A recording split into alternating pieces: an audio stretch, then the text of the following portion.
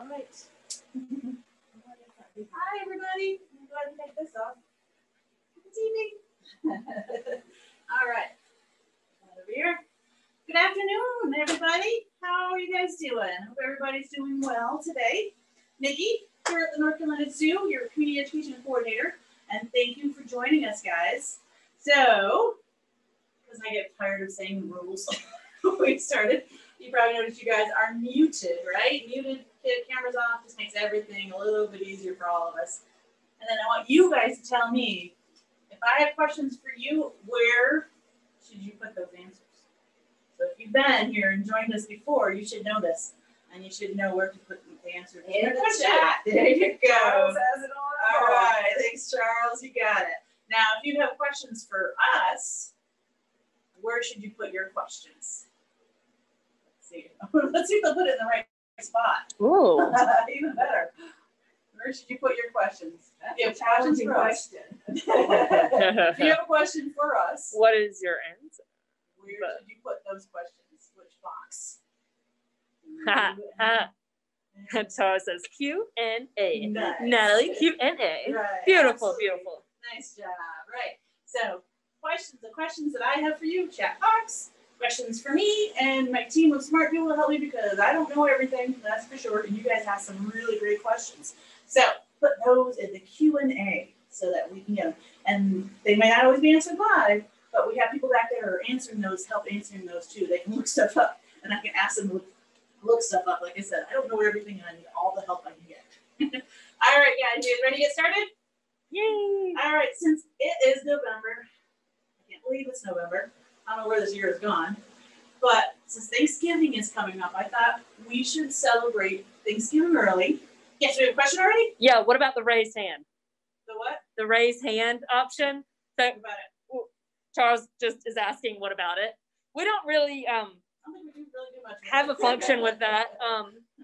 But if you just feel like raising your hand, I mean. Raise your hand if you want to. I'll raise it. Maybe that'll make me raise it. You raise your hand, I'll put my hand up. This is going to be a fun We'll work game. together. Fun game here. There you go. All right, so we're celebrating Thanksgiving early here. So we're going to be thankful for all those amazing animals out there that make our world a better place. Can you guys think of some animals that we should be thankful for? What animals that help make our planet, our Earth, and our lives a better place? What do you guys think? Put that in the chat box. What animals do you think we should be thankful for? So if you guys are writing thank you cards, I got it. Ooh. Megapods, worms. Nice. Oh. Anything else? I like that. Those ones, you know, the ones that most people don't think of. That's very awesome. Yeah. All right, I made thank you cards for my critters. Aww. Yeah. Game birds. Game Oh. birds. There you go. Thinking how you're going with that one. Anything else? Anything else have any ideas what animals to be thankful for? Yeah. Natalie's got bees going on. Nice. Those pollinators. All right, yeah. Lots of animals, right? So we're gonna go over like 1, 2, 3, 4, 5, 6, 7 thank you cards. Aw. So I have Okay, 7 different animals we will thank today. And our first animal. They're awesome. I love that card. What Sorry. was that evil laugh? It's my this cracks me up. It's the the squirrel. Yeah. We're saying thank you very much for What? dun, didn't sign them. Dun, dun, dun, dun, dun, dun, dun, dun, dun. Sharks. Shark bait. Wow. Probably thinking, why would I be thankful for them? They would eat me. No, not always, right? What I'm actually thankful is sharks and other animals like this guy and this guy. Oh, Oh, this guy. not enough hands. Oh, I need to. Wow. Oh, this one I gotta be Oh, that's careful. going to be Don't owie. go geek, yeah. Oh. Out there. What do all these animals have in common? It's a balancing act, guys. Just get a picture of that. Here we go. So what do all these critters kind of have in common? Does anybody guess? So I got sharks, I got owls, I I got a polar bear. I got a Oh. wolf. Charles made a comment that birds of Yeah. prey control the rodent and lagomorph population in the world. Lagomorph. I know, right? Let's see. Nice. All right, I'm gonna put my because I talk my hands, so I need my hands. Yeah, put all those, Yeah. I need this things guy. down. Right. So yes. So I consider these guys are the big fancy science word are was the upside down? No. Is apex predator. So they're predators, they're hunters, and no other animals hunt them. So they're kind of at that top of that food chain. And you're thinking, why would I want to celebrate them? Well, they have an important job. Like you said, they keep the pests in control, right? So they're eating a lot of pests, but not just pests too. They're what we call, nature's all about balances, checks and balances. And so you need these to keep like your prey items in check, right? So their job is to eat other animals and keep their populations healthy. So they're taking out, they're eating the sick, the weak, sometimes the young, keeping the populations in check, and they're keeping their populations healthy. So they have a vital, important job in that food chain, that food web. So they're super, super important. If we didn't have them, it would totally throw off the whole ecosystem. And we've seen that in some places where we've lost major apex predators. Like here in North Carolina, we lost the red wolf and most of the parts. And then also the deer population came in and it exploded. And it also creates less diversity because then all of a sudden the deer explode. They're eating all the grasses. They're eating a lot of different resources, which means other animals don't have the resources anymore, which means they start disappearing, which means the diversity of animals starts to go down. So very important in keeping this populations healthy and keeping diversity up. So super important. Yay, thanks predators. Thank you. Yay. Look on there, thank you. Here you go, Shark. There. Nom. He's eating it. Oh, okay then. You're welcome. I'm gonna feed my apex predators. It's so cute. Oh, thank you. Okay, Nice little group. boy. Panda says thank you. Ooh. Yes. No. There's other ants besides fire ants, Okay. Cynthia. So why would we be thankful to ants? What do you guys think? Why ants? A lot of people are thinking, oh, them getting in your house, annoying you on your picnics, Mm. in your picnic basket, right? So why would we be thankful for ants? What do you guys think? Shout it out to us, guys. Yep, put that in the chat. Why do we like ants? Or why should we like ants? What do you guys think? I- They're with me. Yeah, they're drawing blanks on this. They're anti-ants I also. know, we're anti-ant. Yeah, Natalie put in the questions, how do they help? How do ants They help? eat the bad food. Oh. Yeah, so they are. They're kind of the cleaners of the world, right? So they'll eat dead plants and animals. They're cleaning up that way. This is pretty cool. So somebody put, I'll come back here. It's so hard to see. So this is actually an ant hill. This is what's underground that you don't see. So they build these amazing tunnels. And someone put, I can't remember what substance they poured down it. Oh yeah. Just so that and it hardened up and they were able to dig it out. So you could literally see a 3D version of an ant hill and what's going on under there. And if you notice, look how deep it goes and it digs through the soil. So it's actually bringing air, water, nutrients into the soil so that plants can grow. And they do it even better. Somebody said worms on it was their favorite, what you think. But there's so many different species of ants and there's so many of them that they do it are much better at it than worms. So ants, I'm thankful for that.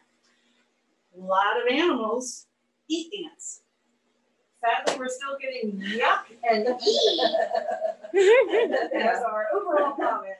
Right. So they're an important food source for a lot of animals. What would we call an anteater if we didn't have ants? Oh, Good I know, question. what would an anteater? We'd have to, I don't know, wow. give a new name. That just really I gave just blew me a your pause. mind, isn't it? Yeah. So, food source. Pest control even. There are some ant species that they prey on some of those other pests, like flea larvae, the babies of the fleas, flies, bed bugs, and all kinds of what we consider pests for us. So they actually do a lot more good than harm. Sorry, Cynthia.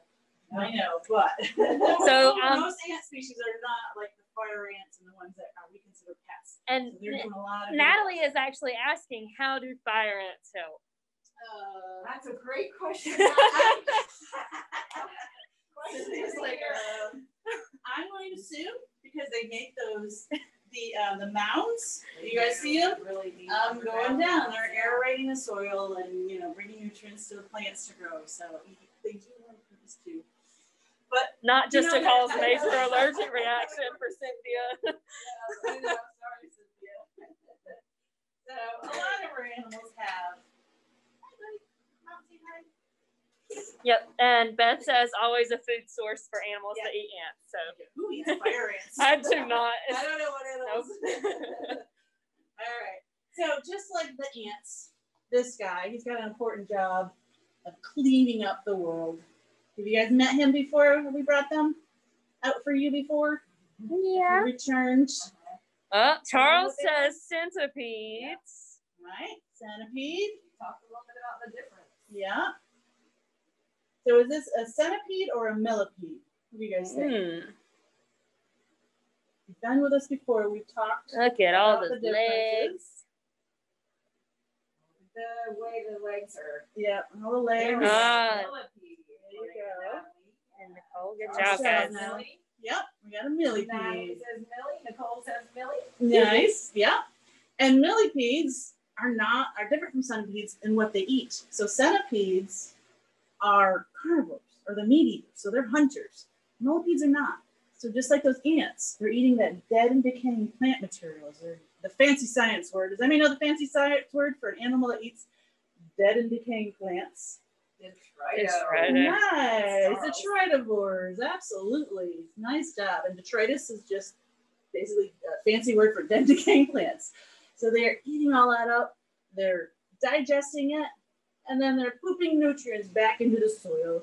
So recycling the world, which is super important, guys. So all those dead plants and animals, if they weren't getting cleaned up, our world would be a much more gross, sickly place. There would be a lot of bacteria, a lot more diseases, a lot more stuff going on with us. So these guys are vitally important. Like the ants, our millipedes, our worms, all those critters out there working to clean up the world for us and make our soil so our plants can grow. So I have a question, Nikki. Yes. This is just a personal question.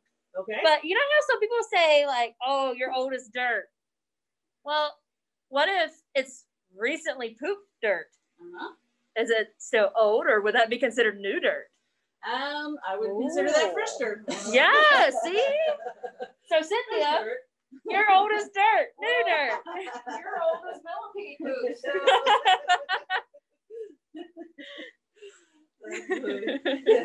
So Do we have any questions about our friend Millie the millipede here? So this is the African giant millipede. Excuse me. One of the largest millipedes in the world. They can get up to about 7, 8, top of the line 12 inches. That's more regular than anything. But so he's not quite full grown. He, she, whatever. I don't know. Can get much bigger than this. So he's not quite full grown yet. And it's really cool. So as they get older, they add on. You see all those lines? Oh, that's great. Yeah. A segment, right? And each segment of a millipede has, does anybody know how many legs are on each segment of a millipede? Let's see if I can get close enough. Can you count them? Oh, that's a good shot. Nice, right? Wow. There's 4, whereas a centipede only has 2 legs per segment. So they have more legs into the millie, but they don't ever have 1,000. Millie means 1,000. They may max out at, I think, what, 750? I think I read somewhere. I think that's what. But it's usually around 500 or so when they get full grown. I've never counted this, guys. I don't have the patience, so don't ask me how many legs he has. Nice. Any questions about them? I love watching their legs. I think it's so cool. Yeah. It's like a wave. I can barely walk on 2. Same. And there they are. Hundreds of legs. Nice. I do not have any questions. All right, I'm gonna put Millie back. Thanks, Millie. I think they're all Millie. They're all kind of named Millie. Oh, I should grab you. You were bigger. Natalie just asked, what about their antenna? What about them? They have them. You're like, what do they use them for? That's kind of their sense organs. So you saw them working. They're looking around. They're touching, feeling, kind of smelling a little bit. So they use that as their major sense organ. And that's how they kind of feel their sense their world and find out where the food is and what's going on, like that. So they constantly moving every time I have them out. That's all they do is move around. I hope that answers your questions about the antenna. And I believe Mecca wants to know, can you drop it? So what, basically, I guess, what happens if you drop it? Probably would not be good, especially if it's from up above, too high up. Yeah, I wouldn't survive. Kind of like tarantulas we talked about in the past. The exoskeleton, yeah, it's there to protection, but it's only so much it can do. And they're a heavier insect. A lot of other small insects could handle it, but the heavier ones, the bigger they are, the harder they fall. Yeah, exactly. Gravity takes over and can do a lot more harm on the bigger insects. But the smaller ones can handle it, no problem. Which is crazy to think about because they're so light that, it's like, whee! Whereas us, stones. Drop right down. All right. My next animal, I want to say thank you. Thank you, Oinker. Oh, that's so cute. Are. Ooh, pretty. Yeah. Why should we be thankful for coral? Because they're pretty. That too, yeah, absolutely. And they make beautiful art. Huge tourist industry. Oh, great humans. Right? Anything else? Any other reason should be thankful to coral? Thank you, coral. I know you guys know this. Think of Nemo. Coral beds. Yeah. They're important. Super, super important. What is coral? Do you guys know what coral is? Let's ask that. What is it? Is it a plant? Is it an animal? Well, they provide homes for fish, was Natalie's comment. Yeah. Absolutely, yeah. So they provide shelter and homes for lots and lots of fish. About, what did I read somewhere? It's about 25% of ocean's fish and animals are usually found around coral reefs. Yeah, so super important. So what are they? Are they animals? Ooh. You guys think, what is coral? That's a great question. You know? Is it an animal? Is it a plant? Wait a Is it a rock? minute. Charles is thinking animal. You're probably right, because we're thanking animals today, right? So it absolutely is. So coral is a bunch of little animals. That is so kind cool. of form together. So this is like the polyp stage Mm-hmm. of them. So and they form and Like then, little palm trees. and they make, they create, and then once they die off, they leave behind that harder substance behind them as new coral grow up and on top of them, and they just keep building up. And so the hard stuff is, I guess, kind of like their skeletons, kind of what they leave behind.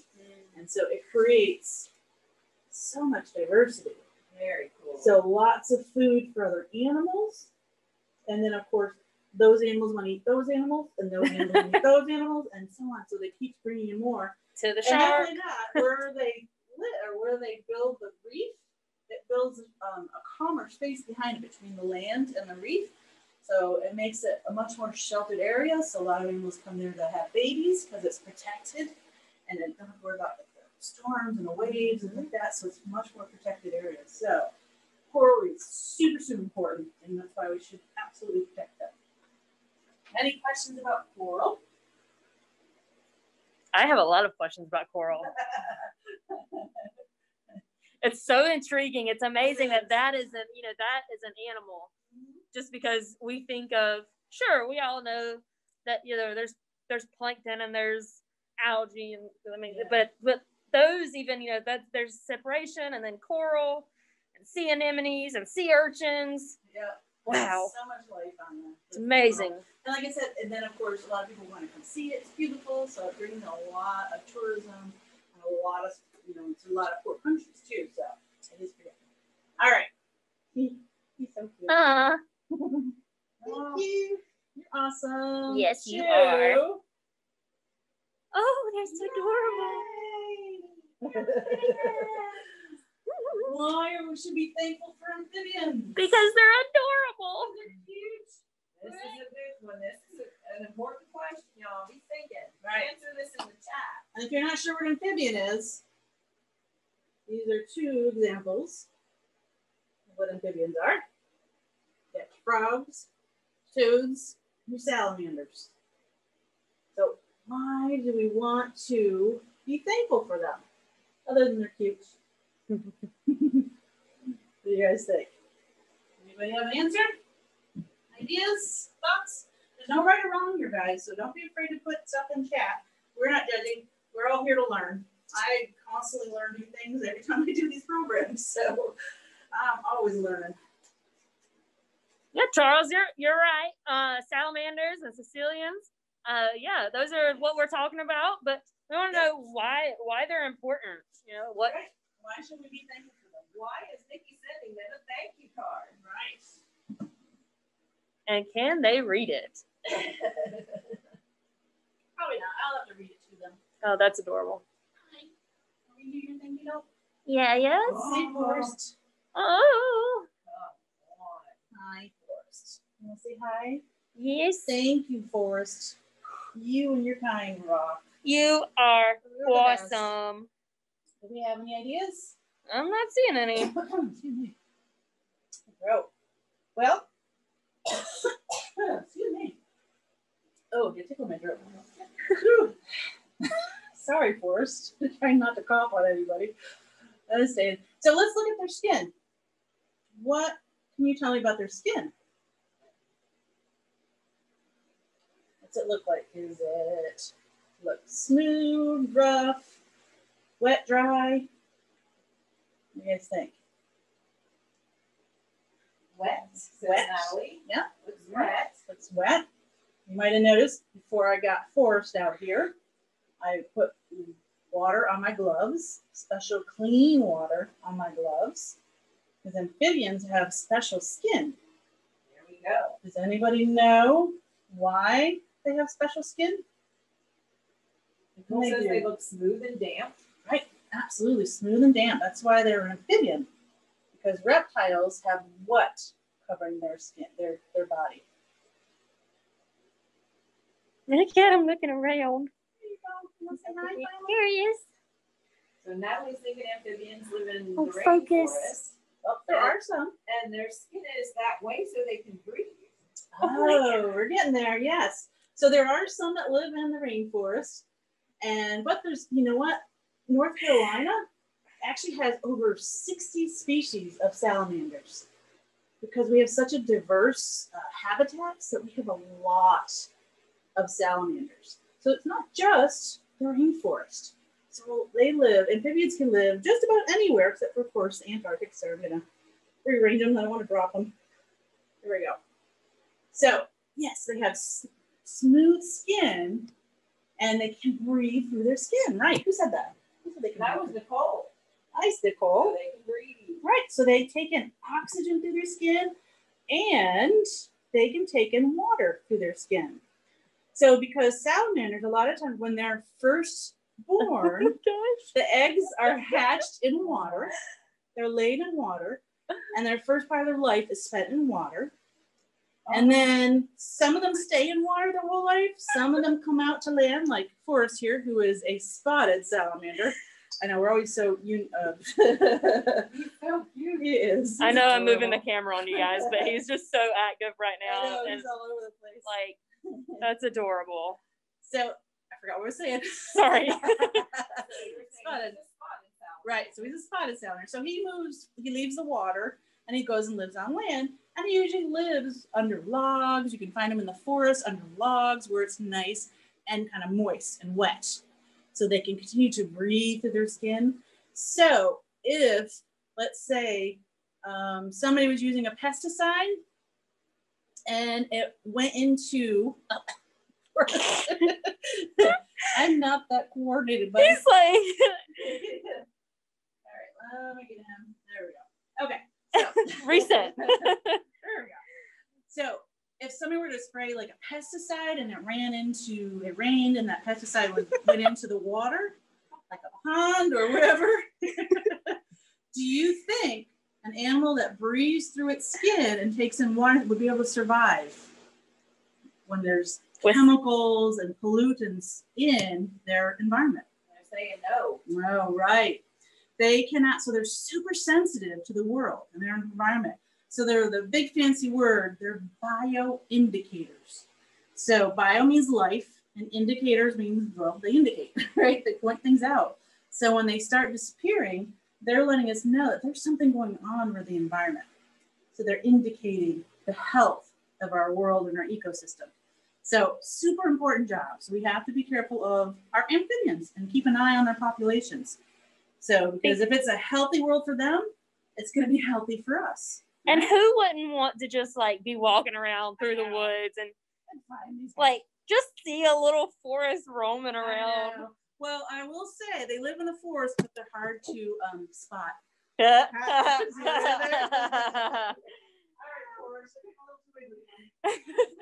Thank you for the show, Forrest. Oh, Natalie wants to know how many feet does he have?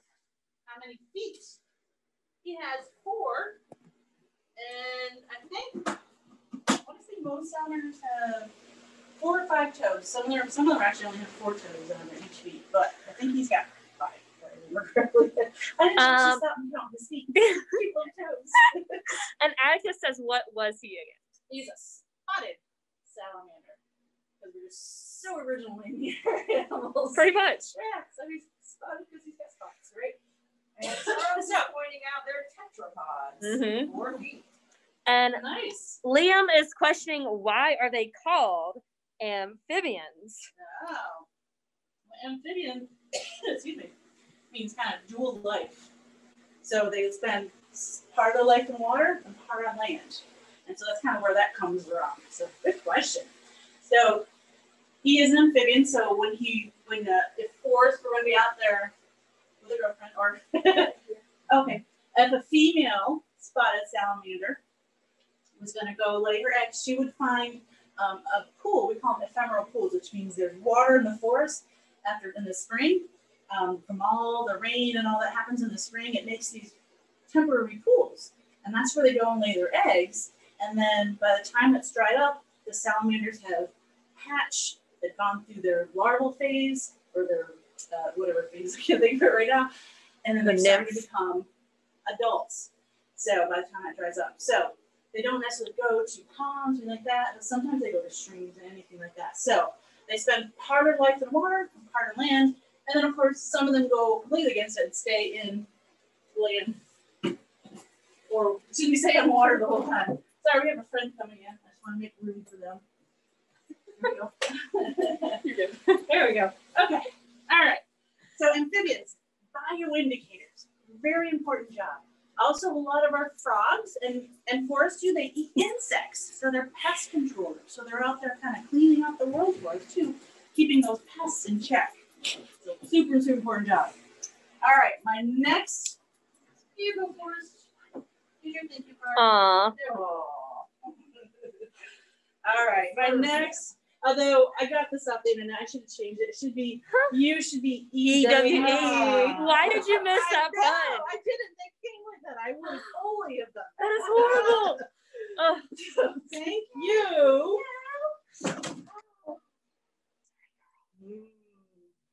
Thank you, Bats. I think it was this way. Thank you, Stab. No, don't read it that way. Oh, no. No. Wow. Now we're going to look at that dash. Yeah, wow. Oh, you are all now Stabs. So if you guys joined us last week, we learned all about bats and why we should be thanking them. Was anybody here last week and heard all about bats? Let's see, put your hand, or this week and raise your hand, Charles. If you saw it, if somebody was here last week and heard us talk about bats. I was Liam, yeah. And they eat bugs and they eat plants. They eat bugs that eat plants. Right, absolutely. They eat a lot of insects that eat our plants. So they're saving farmers billions of dollars in pest control, right?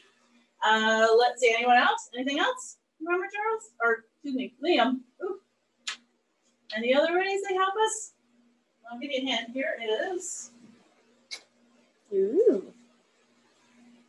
Oh, the Different Nicole's kinds of talking bats. about them giving fertilizer. Right? Fertilizer. Poop. Even the bat poop is good. So it's fertilizer for lots of different plants to grow. And food for other animals. We met some cockroaches. That's how they eat. The bat poop. Anything else? What's this guy eating? They eat fruit. Some eat fruit. You're thinking, oh, they're stealing my fruit.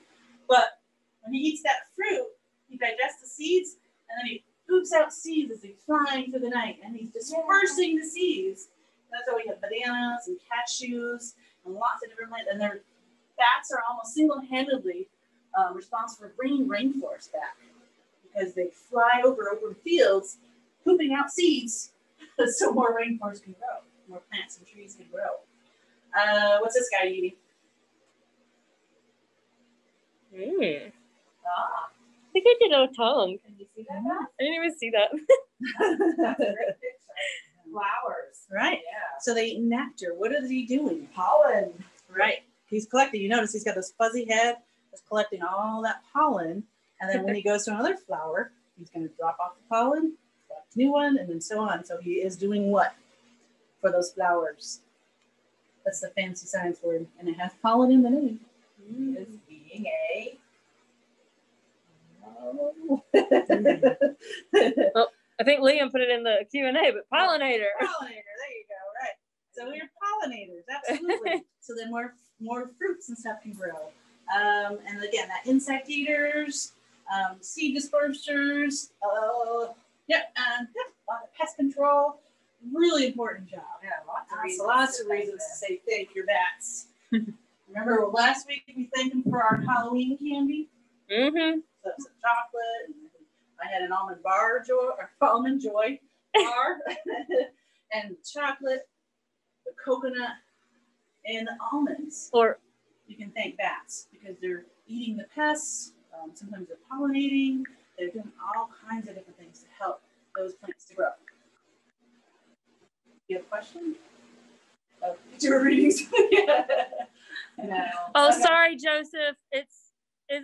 Sorry. I was remembering from the last time. It's last time it was Liam. I think there's two Paulas again. Oh, okay. Sorry. Can't keep them straight. Anyways. Okay. Let's see. So that's our bats. Let's see. I'm excited about this one. This is two of my favorites and one. It says, "You're awesome. Thank you." Birds. Oh, You would yeah. put those Sprouts. together. My birds are, of course. You would put I those love together. cats and I love birds. Two don't always go well together, but but I love them both. Really love cats. Yeah. And we talked about how, animals are detritivores, they're eating, recycling the world, they're aerating soil, they're a food source, they're bioindicators, they're pest controllers, they're poop is good, all that. Birds do it all. They literally do it all. The species, different species do lots of different things. Pollination too, for hummingbirds. And Natalie wanted to comment, they also lay eggs that other animals can eat. Right, absolutely food source. Absolutely really big food source. So birds kind of do it all. So they're indicators, those bioindicators too, because have you guys ever heard the saying, canary in a coal mine? Mm-hmm. Coal mine. Yep. Have you heard of that? Yes or no? In the chat. Yeah. Yeah. Yep. Yeah. All right. So literally, like years ago, before we had equipment to tell us the health of the environment in the coal mines, they would take a cage with a canary, which is a small little bird, down in there. And if the bird started acting like, oh my God, it's dying, I can't breathe, they knew the air was toxic and they needed to get out. And so that's what they mean by that. So they're telling the healthy environment. And that's kind of what they're doing with the world. If birds and amphibians are disappearing, well, we're in trouble. So that's why we got to watch and take care of these critters to help us out. And then our favorite pest controller, if you want to, who wants to bring her out? Eeny, meeny, miny, mo. So canaries are kind of like the bioindicators of the coal mine. Yes, absolutely. Kind of like the amphibians are in their environment. I know. And our next friend, She is an awesome pest controller. Oh. She's a fantastic hunter. She is, but Oh. you guys know who she is. Can Gwen point out that for patients in nursing homes, bird visitors, they come to feeding stations outside the window and help them connect to the world and to nature, and what a Nice. wonderful purpose. Absolutely, absolutely. I love watching Aw. her ears. Yeah, that's a great way of looking at it. Perfect. She's like, oh, I don't want to go see her. Very sweet reminder, Gwen. Yes, thank you, Gwen. That's perfect. All right.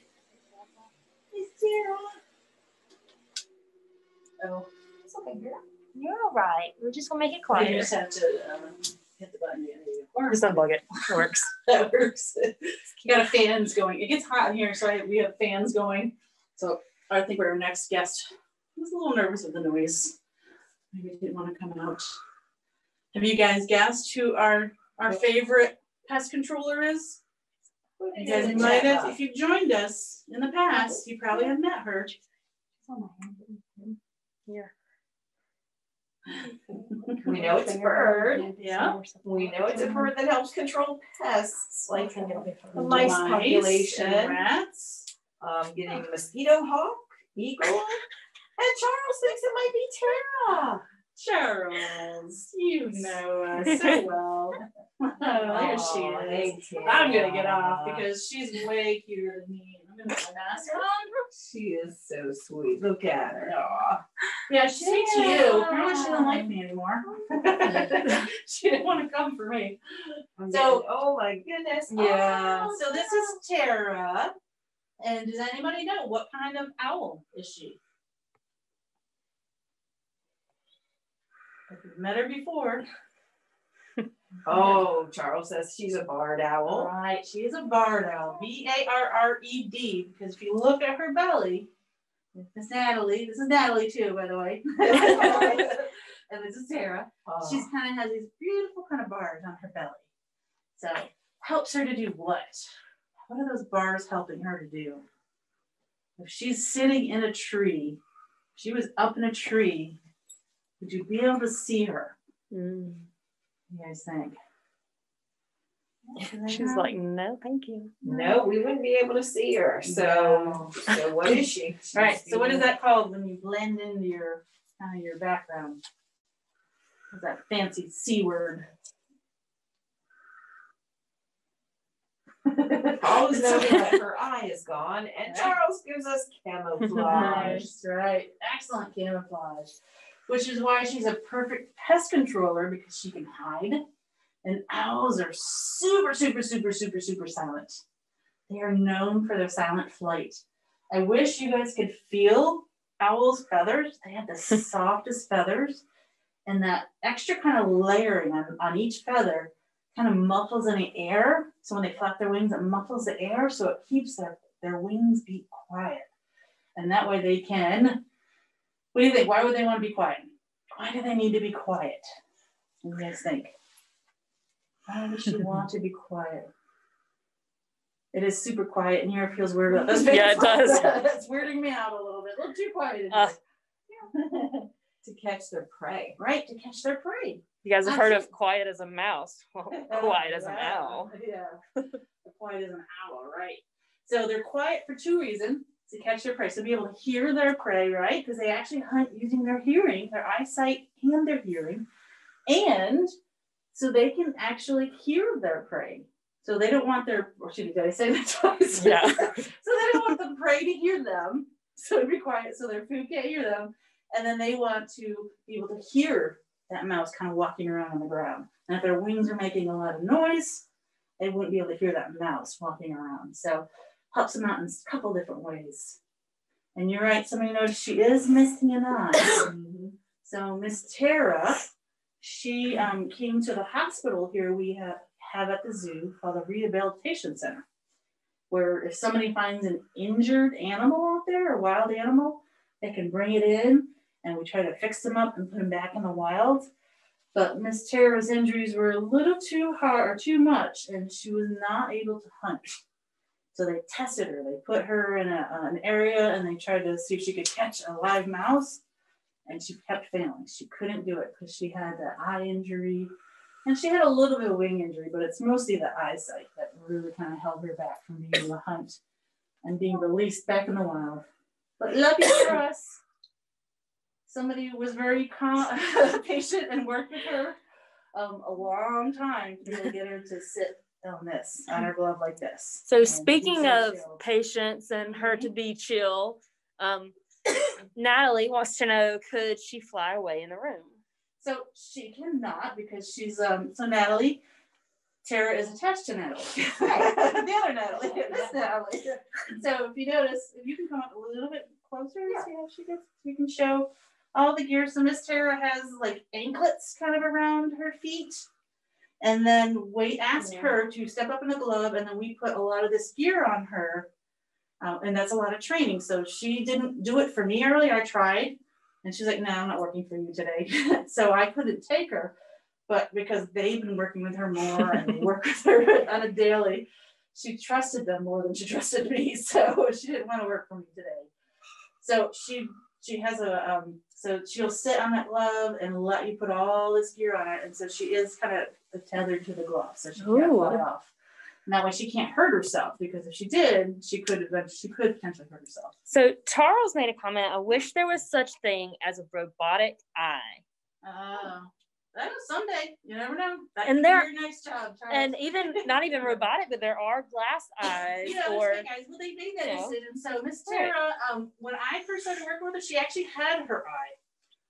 But she injured it somehow, and it started causing her a lot of pain and getting infection. And then we had to make the decision: do we remove it so she doesn't have to pain, because she could re-injure it, constantly keep re-injuring it, or they actually thought about getting her a glass eye or doing something like that. But again, that could cause infection and cause her harm. So it was just the best option was to just take it out, and that way she has any issues since. So she's been good since then. So that was a divide. There was an option. I remember them talking about. She's made this adjustment instead of the adjustment to something funny being in her eye. Yeah, because I feel that would be weird, having something like having a rock. I don't even like having contacts. Yeah. All right. So, other questions about Miss Tara? Not seeing any. So she's Miss Tara. So barred owls are super common around here. If you have woods around your house, you probably have barred owls. Especially this time of year, they're starting to call and make all kinds of noise, set up territories, looking for boyfriends and girlfriends, all that good stuff. We have a question? Well, that kind of was it. Wanting to know if she hoots or calls to other owls. Oh yes, they definitely do. And they have a unique call. Can you guys do it? It sounds like who cooks for you, but I cannot do it. I can't make you guys. I'm not good at it. Wow. Like, Yeah, Leslie's great at it. Leslie to do it. So I didn't think to bring the identifier. So sounds like she's saying, "Who cooks for you? Who cooks for you all?" But she doesn't way better. So, and they call out. I've heard, like, especially in the wintertime when they're setting up, their territories and talking back and forth to this. Sounds like monkeys in your woods. They just do these little hoot calls that they start calling back and forth to each other. And it literally sounds like monkeys in the woods. It's barred owls. Not monkeys. We don't have monkeys here. No. Natalie does want to know, what does she eat? So what are you feeding Miss Tara? She gets either chicks or mice, and today is a chick day. So I have a chicken here. It already comes to us frozen. We thaw it out and then cut it up to give it to her in pieces to reward her for being calm. Yep, just hanging out with us. But in the wild, they would pretty much eat anything they can catch and carry off. Yeah. They're not picky at all. They're what we call opportunistic feeders. But they eat lots of, small mice and rodents and snakes and lizards and frogs, birds, whatever, anything they can catch and carry off. Not picky. No. That's why they do very well. Their populations are not in any trouble whatsoever. Any other questions? Oh, something just came out. Oh, nope. Pretty good. An owl emoji and a smiley face. Oh, nice. That was cute. All right. Well, we'll say goodbye to Miss Tara. Can she fly? Yes. She can. She can, yes. Yeah. So her flight strength was not not the reason she was Right. kept from being released. Yeah. Right, but Yeah. the damage to the eyes kind of Yeah. affected depth perception Mhm. and how far she could fly safely. Right. Yep. Just like if you've ever tried to catch, if you want to try it, Uh-oh. get a Nerf ball or something really, really soft, and try playing catch with just one eye open. Nope. Cover one eye up. It's not easy. It's hard to tell how far away something is, and when you rely on your eyesight for catching mice and without moving objects, you need to know exactly how far away stuff is. So, yeah. So that's why she had issues catching those mice. We tested her. All right. Thank you, All right. That's Good it. job, Natalie and Tara. Thank you, friends. You guys want to take these back? Yeah. Awesome. We've gone through everybody. So we've met everyone. Let them go home. Good job. There we go. Good job, Nice Tara. job, Tara. So that's pretty cool. So I think it still amazes me that she was a wild bird and that she does so well. She just sits on the glove so quietly. She goes in and out of crates when we ask her to, and so she's awesome. She's such a cool bird. And she's about, we guesstimate 20 to 22 years old. We're not 100% sure, to be honest with you. Oh, Bag. sorry. Sorry, I was It's for the Millie's. millipedes. Oh, yeah, that's right. Okay, thank you. Sorry. So distracted. So, all right. Are we ready? Our last one. What do you think is the number one animal we should be most thankful for? What do you guys think? What animal should we be most thankful for? And I say we, I mean our human species. We should be thanking these critters every single day. Bye. Every day should be thanking. Bye, Tiana. Bye, Natalie. Bye, April. Thank you, guys. Well, Charles says anteater. You know. She's rid of those ants that nobody likes. Natalie says all of them. Oh, Gwen says bees. Oh, nice. There we go. There we go. You get a thank you. You get a thank you. Everyone gets a thank Yay! you for our bees. Nice. Absolutely. So think about this, guys. For every 3 bites of food you take, excuse me, I say this wrong. For 1 out of 3 bites of food you take, thank a bee. Because a lot, even though you're saying I only eat meat, I don't eat those pesky vegetables and anything like that. Well, the food we feed cows and chickens, thank you bees. And why? Why? What are they doing to help us? What's their job? What is the important job of a bee? Pollinating. Right, pollination, absolutely. So pollinating all those plants, all the food we eat, a lot of different things. So super, super important. So if there were no bees, the only plants I read somewhere, they're really the only plants that would be around for us to eat, corn, rice, and wheat. Yeah, we still get a lot of food out of that, but that's it. There's no variety in there at all. There'll be no fruits, very few vegetables, anything like that. So super, super important. Now, most people think of bees that live in, they think, of course, the honeybee, right? They're out there doing their job. Let me ask you guys, are honeybees native to the United States? Ooh. What do you guys think? Great question. Yeah. Charles says yeah. Yeah. He's feeling confident. I think that. Yeah. But actually, honeybees are not native. So they were actually brought over. So you think about it, the food that they are pollinating, the stuff that we eat, is not always native either. So that was brought over, like apples and I don't know what else was brought over. Lots of other stuff was brought over. So no, they're not native. So they were actually brought over, I want to say, in the early 1600s to pollinate. And then they just kind of took off, but we rely on them now. We absolutely rely, even though they're not native. But we do have a lot of native bees.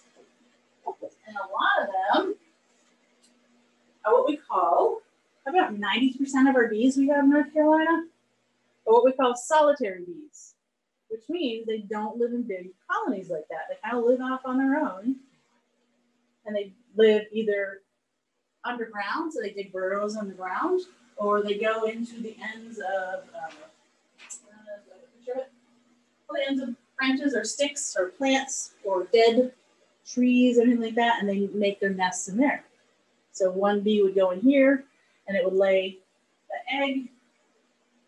Here's kind of the life cycle of the bee. It's kind of cool. Let's see if we can see it. Let's see, which way are we going? Which way do we go? There it is. Right. So there's eggs here. She would lay the egg in there, and with some food, some honey and some nectar and pollen.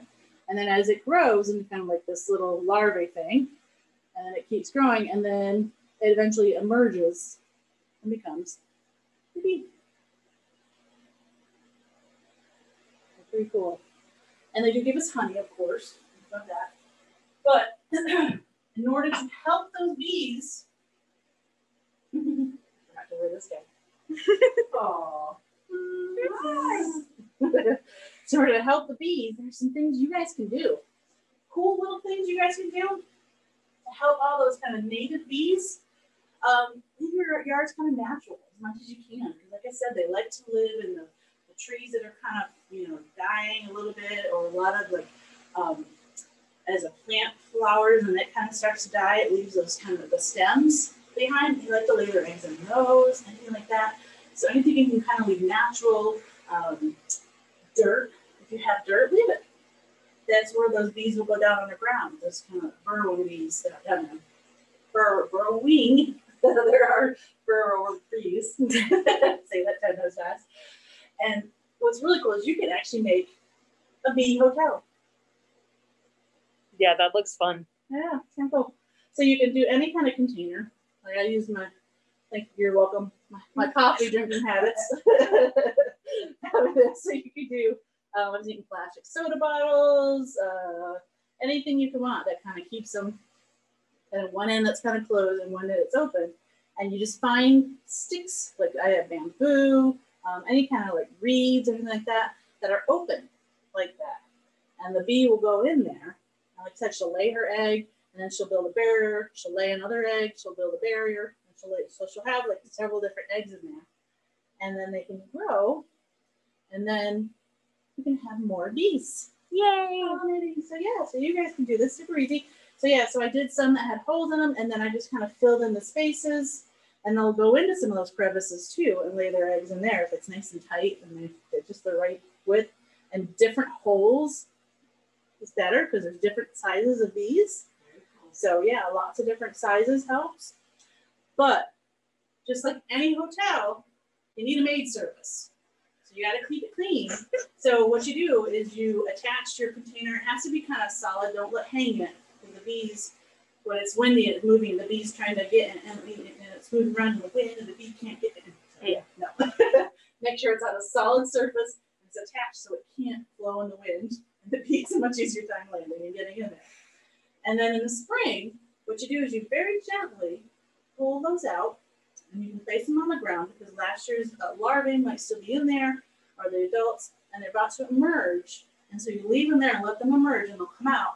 And then you put fresh ones in there. So don't leave these in year after year, because then bacteria, fungus, and mites get in here, and they end up doing more harm than good. So you do have to, you got to be a maid service and clean them out every year, so to keep your bees safe. So, and you can read up. There's lots of cool websites and lots of places and resources that you guys can find to make your own little bee hotel and help the bees out. They are super important. And we want to thank them very much. Nice. Do we have any questions? Well, Charles did have a comment about, so with the honeybee coming over, kind of like how the Africanized bees in Florida, a similar situation he was thinking. Well, I don't know. I think the honeybees are a lot more beneficial than these other bees. I don't really know much about the Africanized bees. I really don't know much about them, to be honest with you. I didn't read anything about them and if they're beneficial or not. They might have some, I just don't know. But you guys can look that up and find out. You're smart. Any other questions? Yes. Natalie wants to know, how did they get the bees to America? Probably on ships. Yeah. So they probably had like, similar to what we have today with honeybee people, beekeepers. That's what they're called. Very nice. Yes. So they have the big box hives. They probably had some version like that back then, and just put them on a ship and brought them over. Yeah, I'm assuming that's how it was done because back then that was the only option. They didn't have planes back then, so it had to been by ship. Stowed away. I They could have being been. on a ship full of bees. No, that. I don't know. They probably, well, because they do winterize, so I'm assuming that they were maybe kind of maybe hibernating at the time. So certain time of the year, I'm not sure. It's cool. Very interesting. That's what I love you guys ask Yeah. good questions. Make me think. Any other questions? Don't see any. All right. Well, we thanked a lot of animals, and I want to thank you guys now for joining us. Hopefully, you guys will join us next Thursday. We're doing our collaboration with the aquariums. It is a feed program, so you have to pay for that one. But you get to meet some aquarium animals, and Leslie's going to join, and I'm not sure what their topic is next week. I have to find out. And then the week after that, the week before Thanksgiving, you get me again. And we're going to thank the North Carolina Zoo and all the cool stuff that we do. All right, guys. Stay safe, and hopefully we'll see you next couple weeks. All right. Bye, guys. Bye, friends.